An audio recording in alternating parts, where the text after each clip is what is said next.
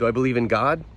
That's not a fair question. Here's why. On the face of it, do you believe in God? Seems like a straightforward yes or no, like, have you seen Fleabag, or do you have a pet elephant? But it very much is not, because it presumes a shared understanding between you and the person asking of a concept, namely God, that hasn't been agreed upon for the entire history of humanity. What is God?